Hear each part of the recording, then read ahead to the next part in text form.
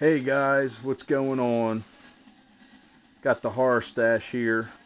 Got another item to show you here. It's a vintage piece.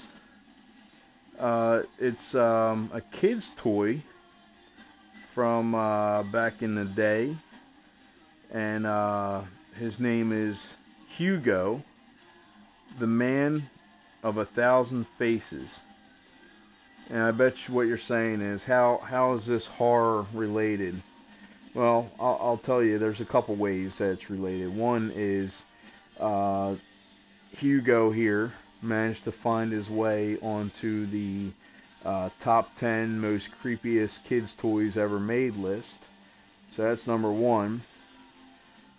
Number two is the backstory behind this toy. Is pretty freaky.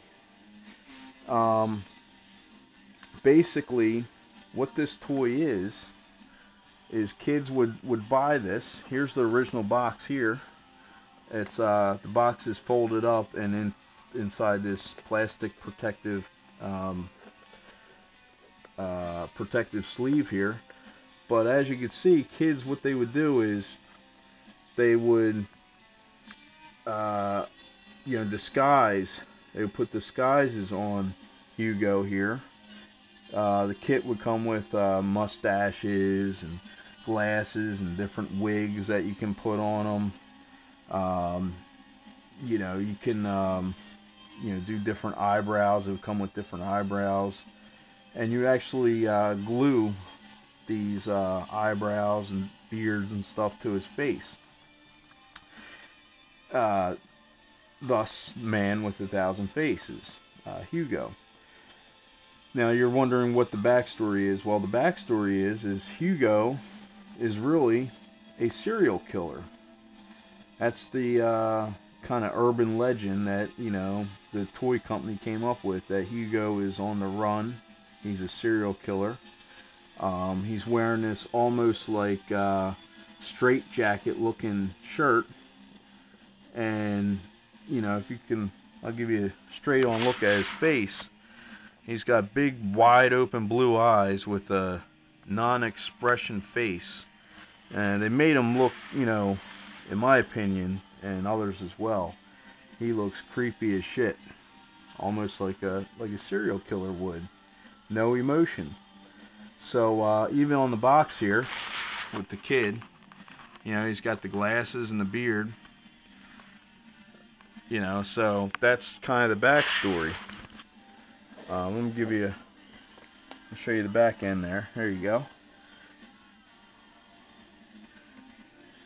Easily change disguises to fit you and your puppet. Create thousands of pretend friends. So there you have it. If that's not a creepy look, look at the kid with the doll there. It's just creepy. So I saw this on the top 10 creepiest toys ever made list, and I had to have one. So I got this a few years back off eBay. Very good condition. It's hard to find them in this day and age, complete with the shirt and everything, and not really that messed up on the face. A lot of them you find are beat up. This one actually had a mark on the back of his head, and the seller said that it was on there for good. Well, I got it back to the house, and I actually buffed the mark out, and the mark came out. So it worked out pretty well. And then it also came in an original box. I saved the box for this one because it's vintage. So anyway, there you have it. Hugo, man with 1,000 faces. Serial killer? I don't know. Question mark. I don't know. Definitely looks that way to me. Alright. See you guys later.